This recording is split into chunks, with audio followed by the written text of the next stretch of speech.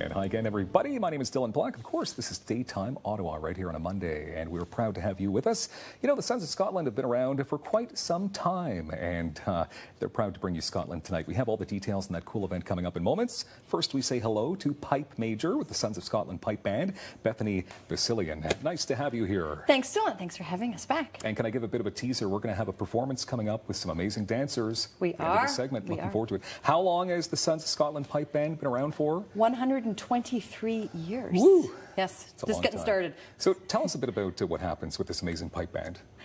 We teach people in the community that want to learn the pipes or drums, and then we encourage them to go out and play and support our band and other bands. We do parades, we do charity work, we do concerts, trips, competition. We do lots of everything. Okay. Yep. Do you provide the pipes, the drums, all the equipment that is needed?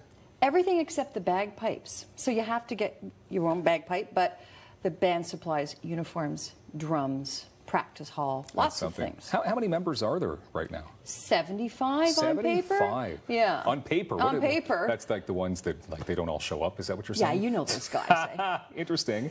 Now, how do you become a pipe major? Because that seems like it's high up in the ranks, correct? Yeah, I have a team of officers and directors underneath me, but I've been pipe major for 21 years now. 21 the Sons, years. I'm kind of bossy, but you know that already. No, well, so. no, not at all. Yes, that doesn't well, come yes, across. it's true, and it helps having that skill set running it does, a band. because I imagine you got to keep all these people organized in all these big events, including this one coming up November 16th at Shenkman Arts Centre. This show has been around for some time too, right? Yeah, about 17 years now we've had Scotland Tonight, so it's like a variety show, local talent. And normally, pipe bands can perform anywhere, you know, barns and fields. This is a nice chance for us to celebrate everyone's work in a beautiful theatre. So very classy, beautiful, intimate theatre. And you work hand in hand with the amazing Katharine Robinson School of Dance. That's right. She was one of my early dance instructors, too. Okay. Yeah. So how many dancers will there be? How many people in total will there be for this whole event? Well, there'll be hundreds. The choirs alone are 130 people. My goodness. There'll be about 250 people in the cast alone. Really? Yes. That seems to be a lot to keep organized. Yes. I have a picture of the choir right there. That's a lot of people. Yeah. So let's talk about the participants. What will people see at Scotland Tonight? There'll be lots of piping, traditional pipe band work, piping and drumming. There'll be lots of Highland dancing, step dancing, and Scottish country dancing type work, some choreography, and of course the two choirs from the Ottawa Catholic District School Board. There's an intermission with free coffee and tea and biscuits. Oh, yes. Biscuits. Everyone likes a good biscuit. Yes, that's definitely true. Lots of great people in our community have been supporting you as well. Absolutely. Different shows. We have different sponsors. For this one, we have Scotiabank.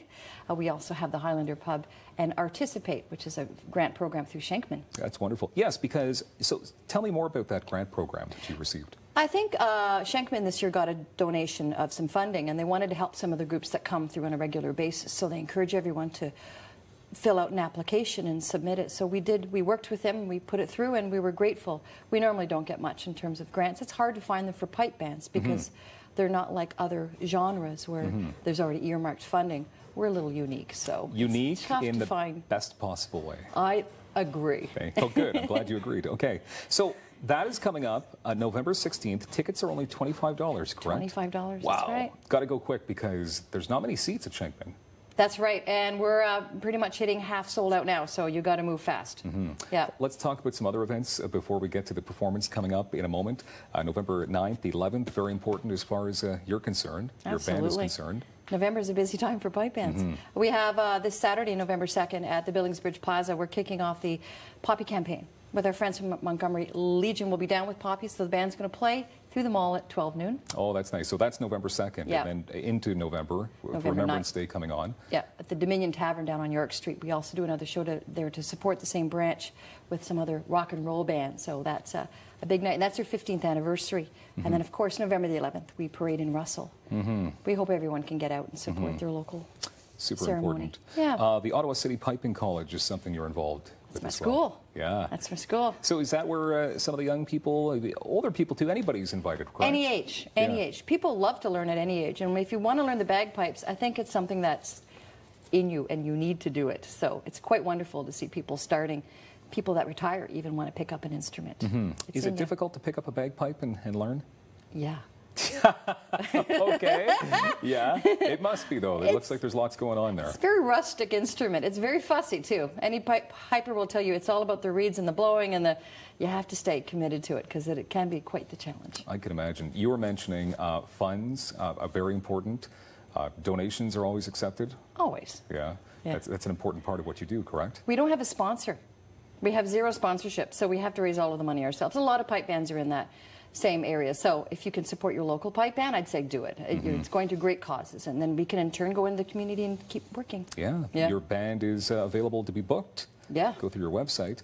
Okay, so Scotland tonight, Saturday, November 16th, Shankman Arts Centre. Who's going to be performing with you here coming up in moments?